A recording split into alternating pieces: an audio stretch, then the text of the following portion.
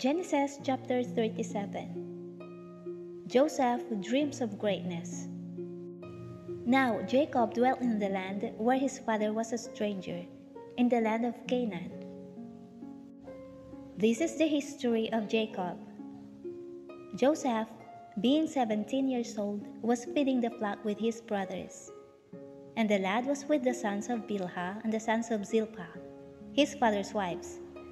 And Joseph brought a bad report of them to his father. Now Israel loved Joseph more than all his children, because he was the son of his old age. Also he made him a tunic of many colors. But when his brothers saw that their father loved him more than all his brothers, they hated him, and could not speak peaceably to him. Now Joseph had a dream, and he told it to his brothers, and they hated him even more. So he said to them, "Please hear this dream which I have dreamed. There we were, binding sheaves in the field. Then behold, my sheaf arose and also stood upright. And indeed, your sheep stood all around and bowed down to my sheaf." And his brothers said to him, "Shall you indeed reign over us? Or shall you indeed have dominion over us?"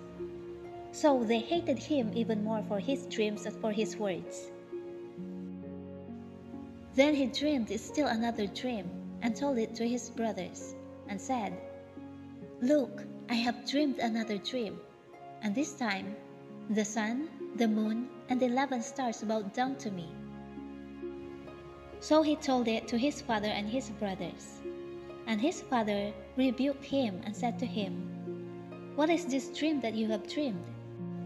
Shall your mother and I and your brothers indeed come to bow down to the earth before you?" And his brothers envied him, but his father kept the matter in mind. Joseph sold by his brothers. Then his brothers went to feed their father's flock in Shechem. And Israel said to Joseph, "Are not your brothers feeding the flock in Shechem? Come, I will send you to them." So he said to him, "Here I am." Then he said to him, "Please go, and see if it is well with your brothers and well with the flocks, and bring back word to me." So he sent him out of the valley of Hebron, and he went to Shechem. Now a certain man found him, and there he was, wandering in the field. And the man asked him, saying, "What are you seeking?" So he said, "I am seeking my brothers. Please tell me where they are feeding their flocks." And the man said, "They have departed from here, for I heard them say, 'Let us go to Dothan.'" So Joseph went after his brothers and found them in Dothan. Now, when they saw him afar off, even before he came near them, they conspired against him to kill him. Then they said to one another, "Look, this dreamer is coming. Come therefore, let us now kill him and cast him into some pit. And we shall say, 'Some wild beast has devoured him.' We shall see what will become of his dreams." But Reuben heard it, and he delivered him out of their hands, and said, "Let us not kill him." And Reuben said to them, "Shed no blood, but cast him into this pit, which is in the wilderness, and do not lay a hand on him, that he might deliver him out of their hands, and bring him back to his father."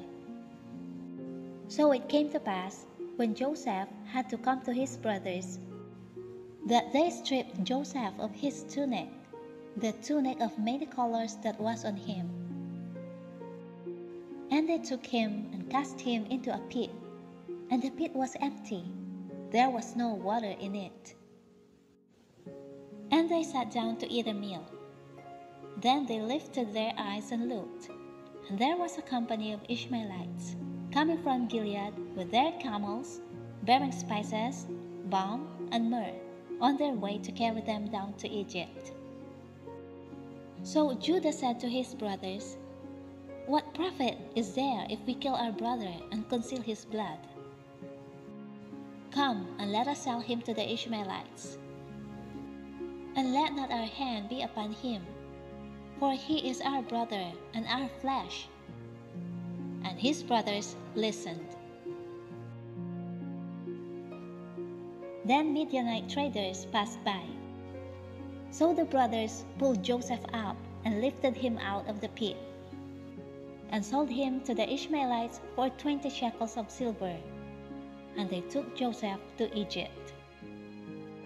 Then Reuben returned to the pit, and indeed Joseph was not in the pit, and he tore his clothes. And he returned to his brothers and said, "The lad is no more, and I, where shall I go?" So they took Joseph's tunic, killed a kid of the goats, and dipped the tunic in the blood. Then they sent the tunic of many colors, and they brought it to their father and said, "We have found this. Do you know whether it is your son's tunic or not?" And he recognized it and said, "It is my son's tunic. A wild beast has devoured him. Without doubt, Joseph is torn to pieces." Then Jacob tore his clothes, put sackcloth on his waist, and mourned for his son many days. And all his sons and all his daughters arose to comfort him. But he refused to be comforted, and he said, "For I shall go down into the grave to my son in mourning." Thus his father wept for him. Now the Midianites had sold him in Egypt to Potiphar, an officer of Pharaoh and captain of the guard.